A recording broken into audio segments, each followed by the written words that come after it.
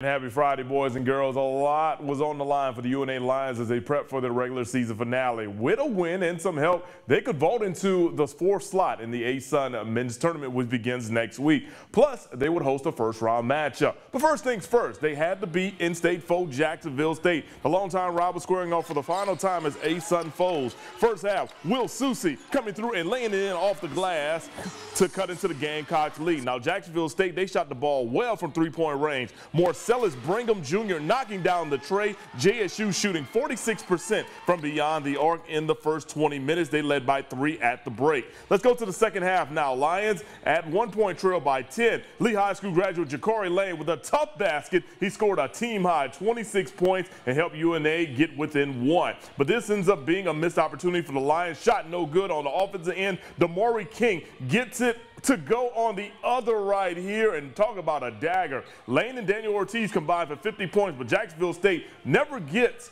North Alabama close in this one as the Lions fall 92-83. After the game, Coach Tony Pujo was complimentary of both JSU and its guys.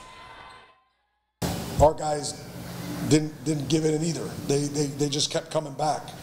We just couldn't finish it. So what we told them in the locker room was, this chapter of the book is now complete. We need to turn the page, and now it's time to write the next chapter. And the next chapter will be the ASUN Men's Tournament. We'll update you over the weekend. Now